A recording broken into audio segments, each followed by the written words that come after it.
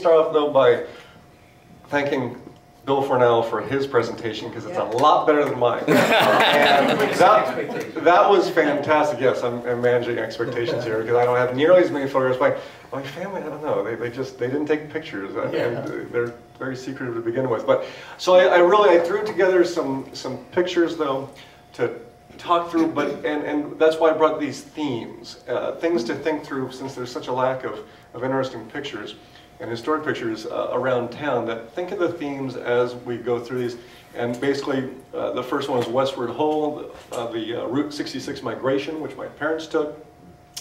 Birth of aerospace, because my father, both my mother and my father were involved in aerospace, and this is the birthplace. The South Bay was the birthplace of aerospace in the country.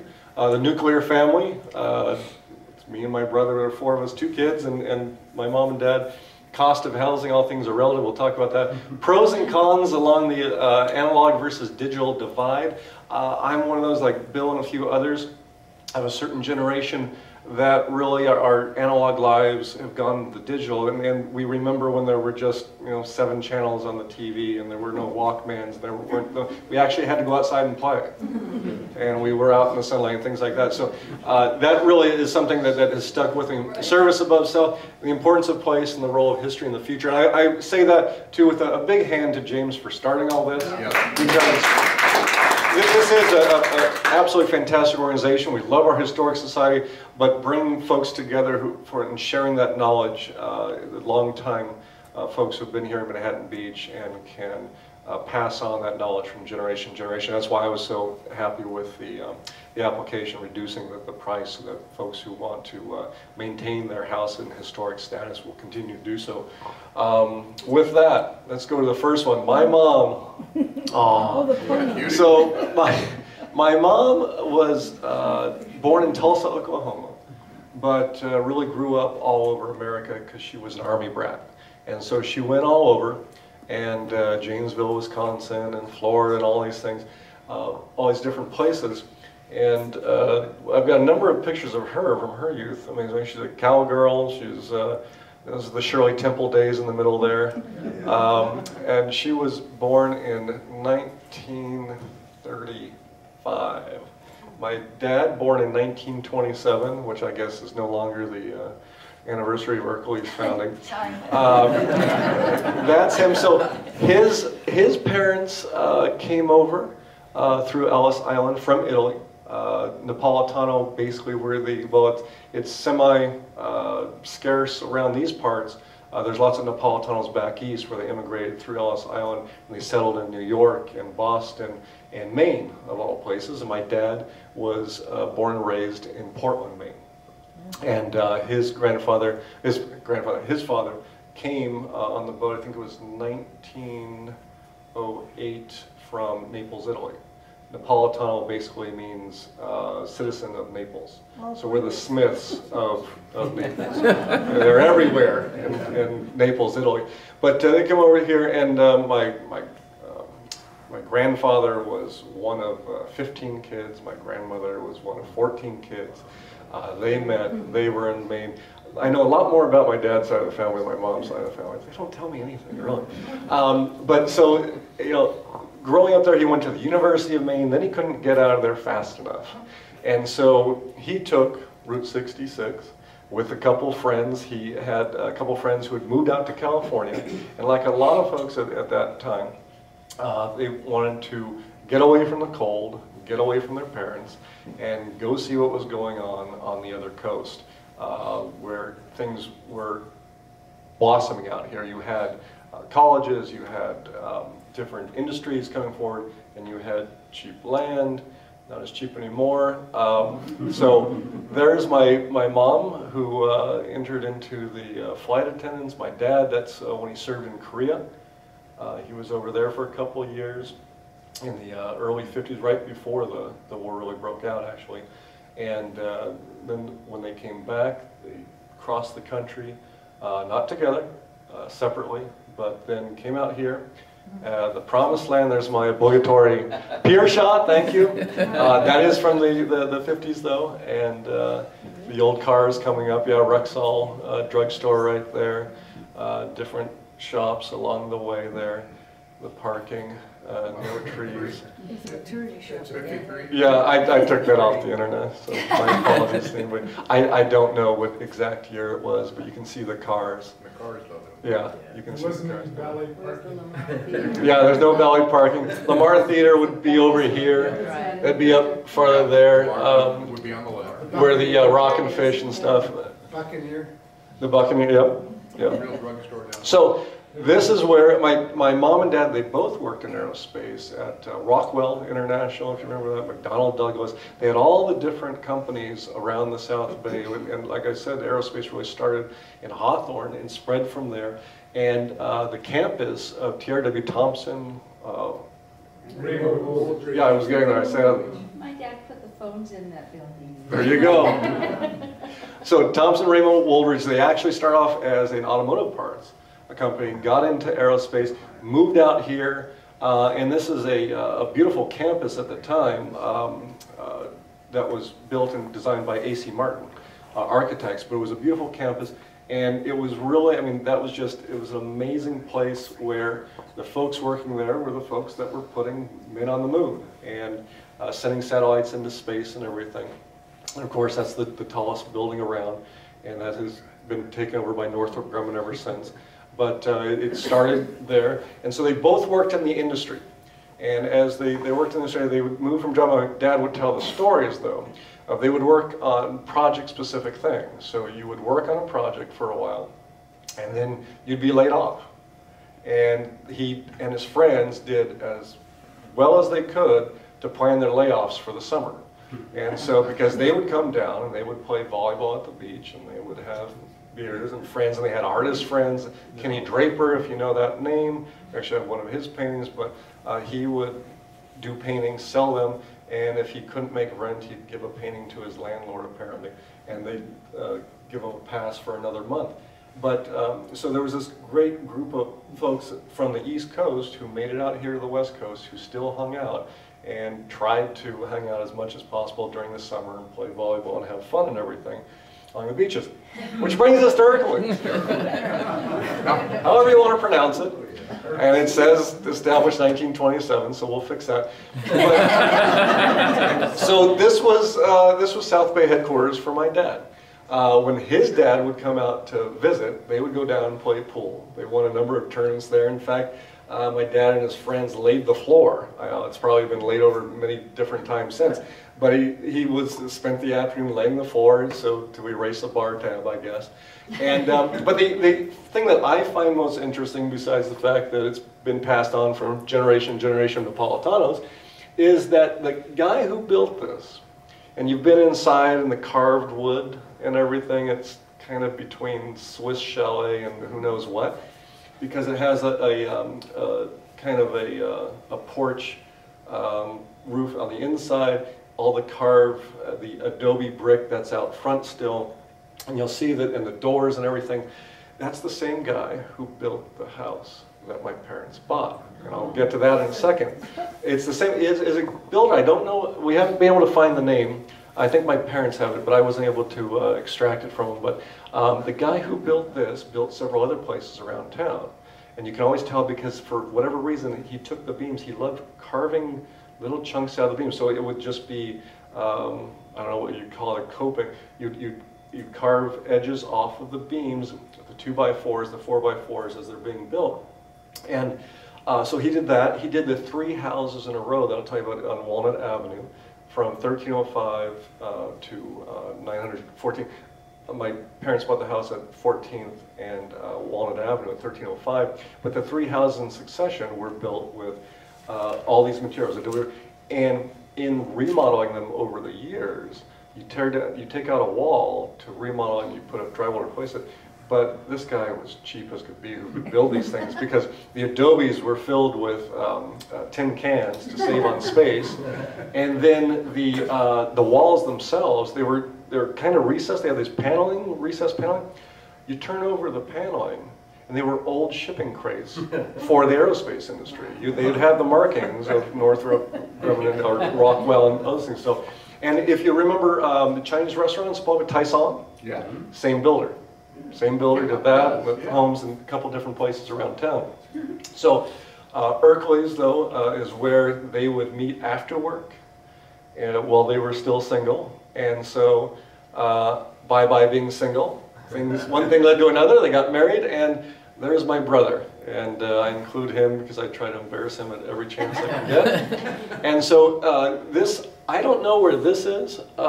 Doesn't look like Manhattan Beach growing up, but I know where this is. These were the apartments that used to be down on the northeast corner. There's still apartments there now. They were rebuilt the northeast corner of Manhattan Beach Boulevard and Ardmore.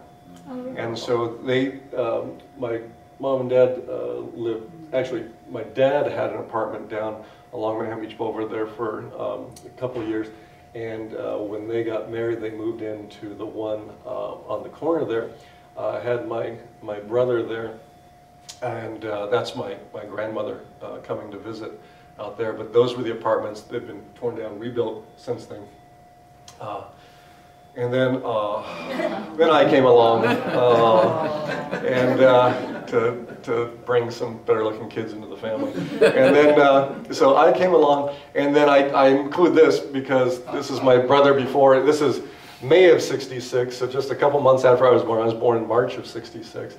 And this is before he realized the impact I was going to have in his life, where he's still happy in his sailor suit. But this is down at the pier, right here. Looking back, you've got the parking lots still there. Shellback is over there. La Paz would be over there, or what was there before it. And so that's looking up Manhattan Beach Boulevard there from the pier, and you can notice the pylons there. Not much going on at the base of the pier there. There wasn't the lifeguard station that there is now. Looks like that. And everything. But yeah, so that's at the pier, the base of the pier, looking up, looking east toward up Manhattan Beach Boulevard. Was that Shellback? Is it still there? Yeah. Yeah, that's the building. Yeah, that's the building right. that's in. Yeah. So that was that. This is that's me, and if, for those who don't know, you can tell, I can. So that's American Martyrs. That's Deegan Place now. It used to be called Church Street. So that's my dad taking me out of Mass there. American Martyrs, what I grew up going to. That is the apartment that they were in. Me, my mom, my brother, and since we were a growing family, we needed more room, so we had to get out. So there's Chateau Napolitano. That was the sales photo, actually, of the place. This weird, again, this guy, I don't know where he came up with these designs, this mansard roof. You had the garage over here, and it really doesn't look much different today. I got rid of the mansard roof, but here's actually the advertisement for it. It got cut down. Yeah, $22,000 is what the ending the price was by the time I bought it. That was 1967. Yeah. In fact, yeah, I think 1967, $22,000, 1305 Walnut is where they still live. My dad turned 90 in December. My mom is 82. And so they are still there in that house. Not a lot has changed. 800 square feet. Starting out, it was 800 square feet. Again, the same architect. They added on a bit to it, but not a lot. It's not two-story, still single story. Still has this curved patio out front. Garage is still the same and everything. Their monthly payment, their mortgage was $100 a month. Of course, you know, all things being relative, my dad didn't make a whole lot working at TRW at the time either. And so, but they made ends meet and had food on the table and clothes on our back. But then this is us growing up at the house. My mom in the 50s beehive bouffant hairdo. The porch is the same. That's my brother. Before church, our great jackets there with the emblems on them. My brother about to clock me with the golf club, included that. Not much has changed over the years in that relationship. But yeah, the fence is still standing and everything.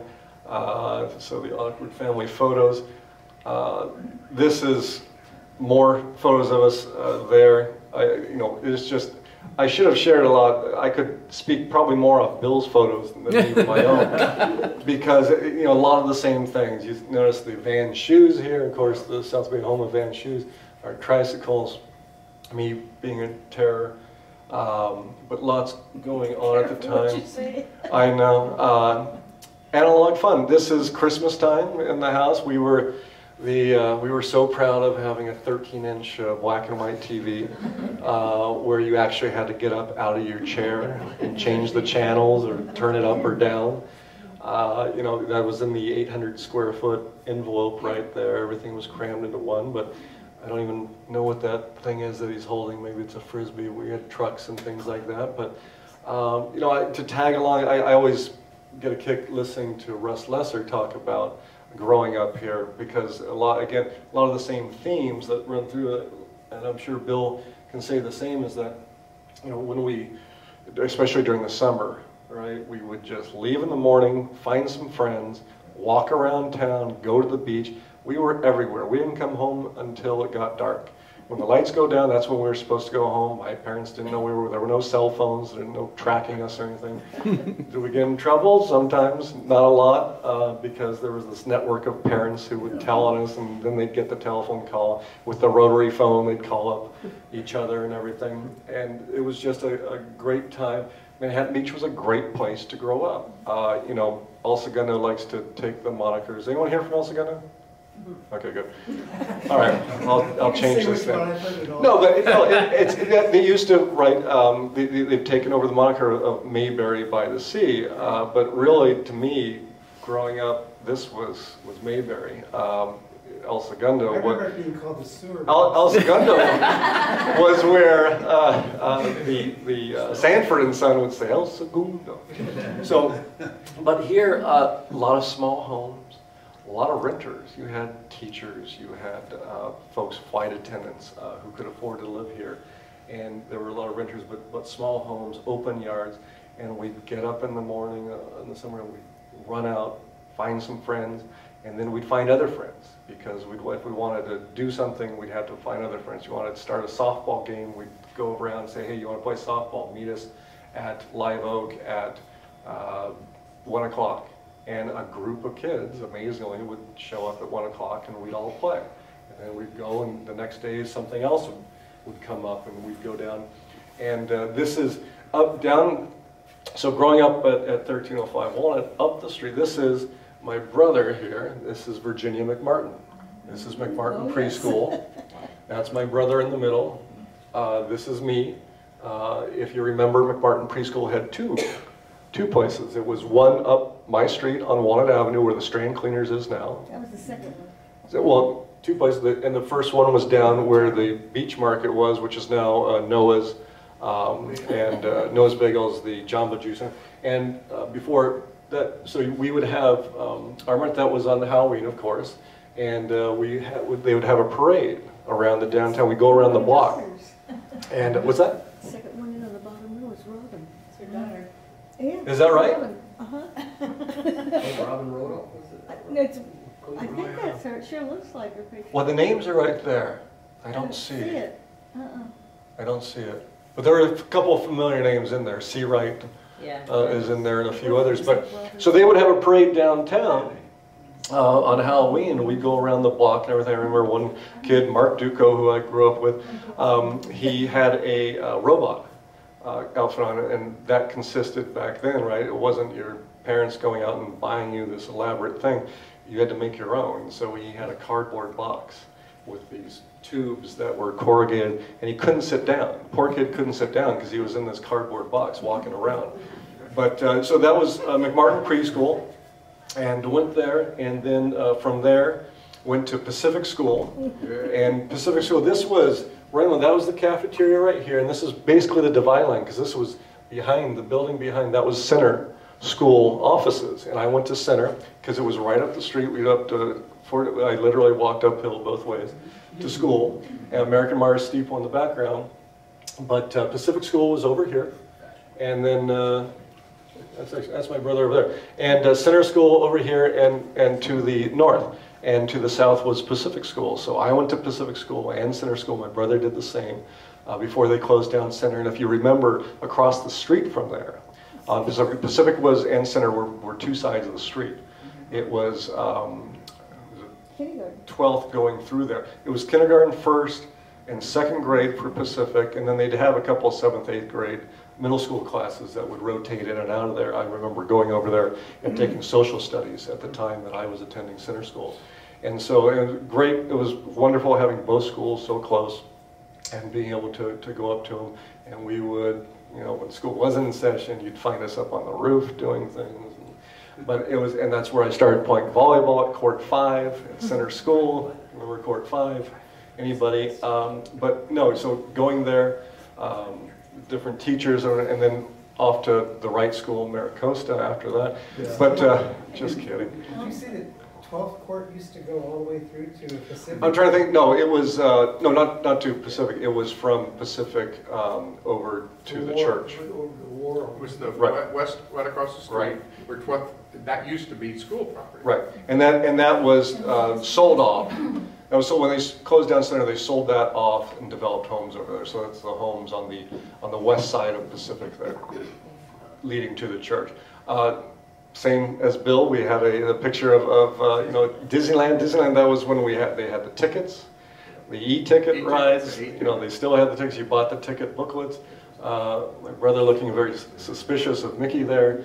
I was having a good time, but you know, we grew up going there. I used to go through the parks and recreation trips during the summer. My mom, again, would give us a couple of dollars. We'd buy the ticket to go down there. You'd take the bus with a bunch of other local kids to the Parks and Recreation Department and go to Disneyland for the day, and then you'd come back. I don't know why I put that other picture in there, except I think my brother's upset about something over there. So, again, trying to embarrass him at every time. Something not so embarrassing though, this is my brother again, skateboarding. Skateboarding back then was a big deal. We just recently opened up the skateboard park behind the Marine Avenue baseball field, and that's great. But back then, you had few places to skateboard, and you changed from the old rock wheels to the urethane wheels, which was great. But there were a couple of skate parks you'd go to. One was in Torrance, then there'd be other ones in Brea and elsewhere, where you'd pay. You'd pay to go to them, and the cities didn't have them. Hermosa Beach was the first one around here to put in a skate park. But back then, we used to basically go to our friends' pools. We would actually empty the pools of water, and much to the chagrin, or find a house, or find a house that was being torn down with a pool in it, and skateboard around there. And my brother, I remember my parents getting a phone call in the evening one day. It was Manhattan Beach Police Department, and they were saying, you know, your son, we picked him up. Why'd you pick him up? Skateboarding in the pool that was being rehabbed at the old Pin and Quill Hotel. They were remodeling the whole hotel, and they had emptied the pool, so a bunch of him and his friends were skateboarding in it to the joy of the guests that were staying there. They were looking down, watching, and they were really upset when they took him away. But yeah, so that was my parents' phone call. But that another thing that we did, we just would get on the skateboards. It was big back then. You'd have people building ramps in their backyards. That was a big deal. I remember my friend Andy Lelm. He had this very on Poinsettia Avenue, east or north of 19th Street there. He had this very steep driveway going down. It was wonderful, but you had to navigate it, because then there was the garage at the end of it. And so you had to build the ramp to the left of the garage, and you had to make it so that you went straight down, and then you turned in enough time without hitting the garage to get on the ramp to pick up the speed to go back and forth. But we plywood everything. That was a big deal, building ramps around town at that point. Awkward photos of my brother, myself, and our gawky teenage years. Outside the house, we had many, I mean, that's where we spent our time, outside the house. We rarely were inside. We were out running around with our friends. There were some of our friends there. My brother with his awkward mustache, but you know, the OPs, the short shorts, the OPs, the stubby shorts, the surf wear from way back then, from Young Gentry. Thank you, Marty. Absolutely. That is exactly where we would buy those things. If you wanted Levi's and turtlenecks and rugby shirts, you'd go down to Young Gentry, which is now with the frozen yogurt shop, I think it is. I don't know. Surprise store. The gelato. Yeah, surprise store down in Hermosa, which was another one where we would frequent. That was the overgrown yard and everything. This is just during high school, and then I maybe I have a beard, I hope I started college then. But so when everybody else was going away, we had a few people who said, oh, I want to get out of here and everything, but to me it was always, why would you want to go anywhere else? And so I ended up going to a lot of the local schools and graduated from Loyola Marymount. And I think I was going to school there. The volleyball, still play. That was the bottom shot here is my friend Charlie and I winning our first tournament, holding Michelob Light. I think we were 18, so don't tell anybody. But a lot of this is in Hermosa Beach, where we can get away with more than in Manhattan Beach. But just a lot of good fun. Another great community, just like growing up and just running around the streets on our bikes. I mean, we biked everywhere. I laugh at sometimes, well, how are they going to get there? Well, ride your bike or walk. I had to ride my bike to high school. I didn't have a car back then. We used to go to, the biggest deal was if we wanted to, okay, this is an all-day trip, guys. We're going to go down to Marina Del Rey. You take the bike path. First bike I owned, I bought from Ted Ernst. As my parents got it for me. When did the bike path go in? Do you recall? The bike path, I don't know. Mid-70s. Mid-70s, yeah, because we were able to go down it, the Marvin Brownie bike path. But that was a big deal, because we used to bike, a big deal to us was going down to El Trosco and getting a 50-cent taco and some cheese and chips with some guacamole. But just, we would bike everywhere. There wasn't a place around town that we didn't know, or back alley or anything else. Is that Akachubby there in the middle upper picture with you?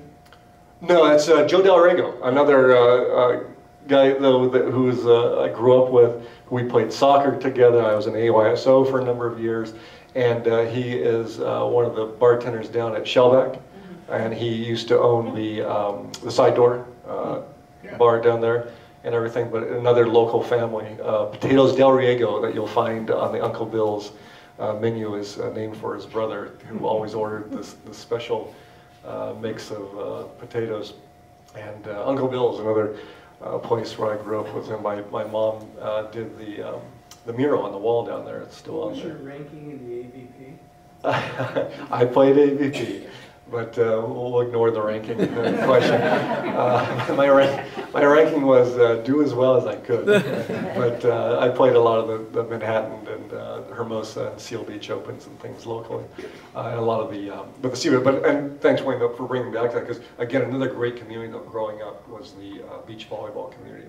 And really got playing when I was 16 onward on the beach. But it's just amazing the connections you can maintain and people you come across in everyday life now, because we would go from Zuma to Dana Point every weekend. We were playing a tournament, and you'd be working up the ranks, and you'd be playing against the same people who were trying to work up the ranks too. And while they were frenemies then and competitors, we're all friends now. We see each other still at 4-man tournaments and everything. So it's just a great community growing up playing that. And I encourage. This was my first photo. This is the photo I used for running for city council the first time.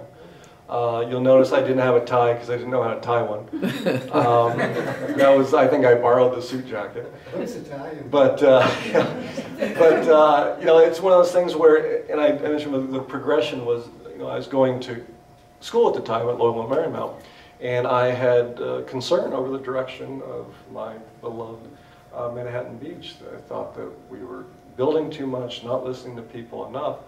And so I opened up the Manhattan Beach, the Beach Reporter, and it was the last day. It was 3 o'clock in the afternoon. It was the last day to file. I read, okay, last day to file for city council. I thought, well, I can only either complain about things or do something about them. So, well, it's time to do something about them. So I ran down, got my nomination papers.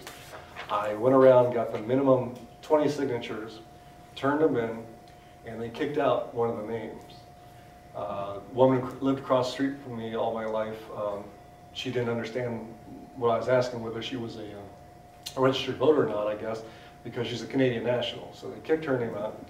So I had the choice then whether to continue on as a write-in candidate, and this was 1990, or wait 2 years and get on the ballot then, because it's a lot easier when you're on the ballot. But I decided that no, it was worth it, and I needed to put my effort where my mouth was on the volleyball photo. we went door to door. We didn't have any money.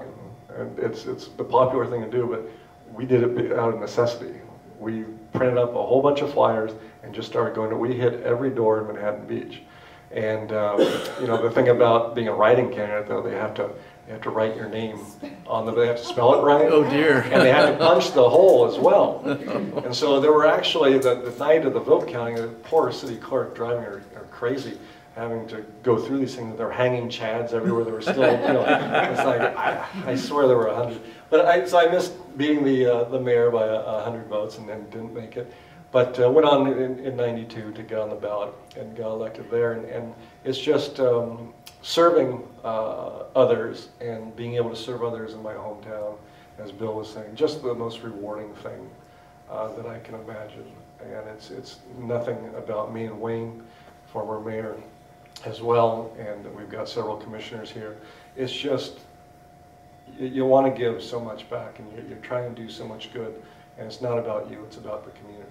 And again, that's why I applaud James for putting all this together. There are some other folks.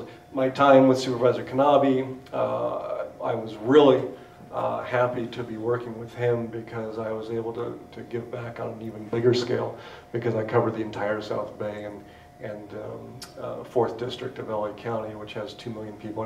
And the LA County has 10 million people. We'd be the 8th largest state in the nation if we were a state in terms of population, a $30 billion economy.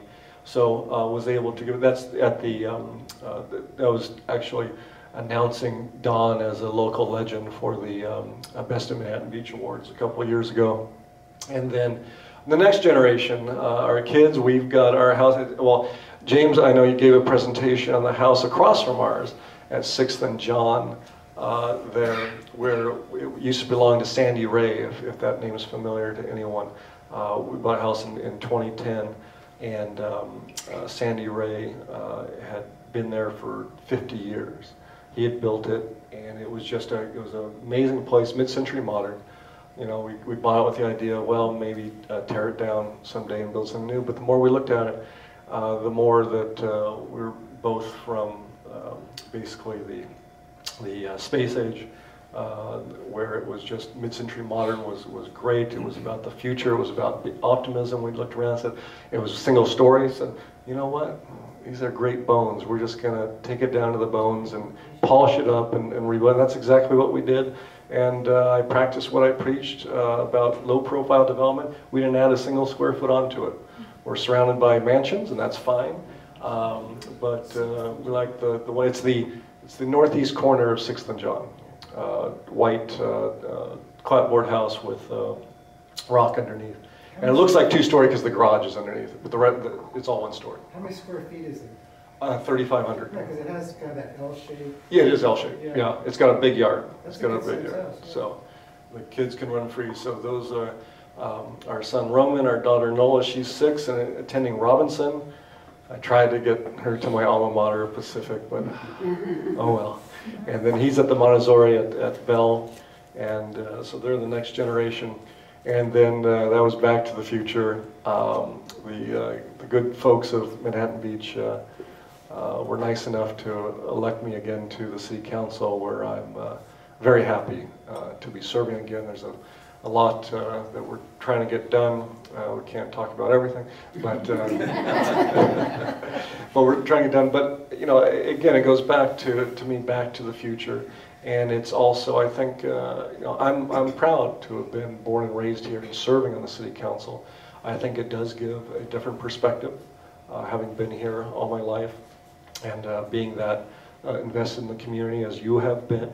And I guess you know, the thing that makes it special, besides the fact that you know, the sense of giving back and helping maintain what we have, is the people that I've come across. And it's really the relationships that I've built. And this is a relationship business, being in public service. I can tell you that we just have some incredible people here. The guy, when we talk about, you talked about, you know, working on the Hughes plane, which I guess yesterday was the anniversary of the cross-continent record set. The guy across the street from me, this old guy, he'd open up his garage, he'd tinker around that, all these tools, all the machines in the world. Ole Olson. And he opened up a book one day. This is, I mean, just a fantastic guy, very giving, and but just a great character, but always tinker around. So I was over there. He let me just hang out and watch him do all his stuff, and I was just in awe of his abilities and everything. And it turns out that someone else showed me a book that he was in. He used to work with Dr. Goddard.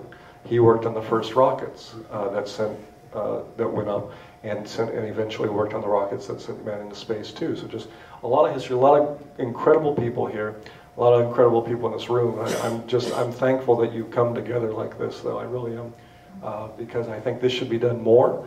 You know, in schools, they have the history lessons for California history and the U.S. history, but I wish there was just an assembly, maybe one day out of the year, where someone would come in and give a presentation on their city's history, because it's important to know where that we've been so that they know where to go and how to keep it special. So with that, thank you very much. Thank you.